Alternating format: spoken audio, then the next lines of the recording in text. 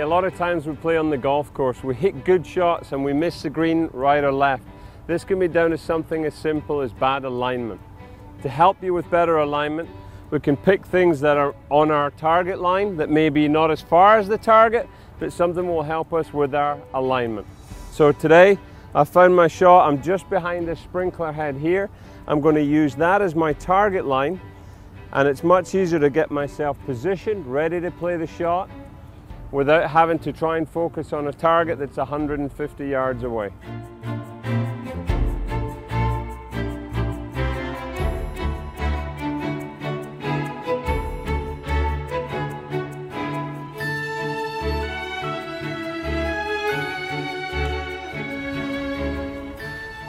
And that's pretty much straight at my target.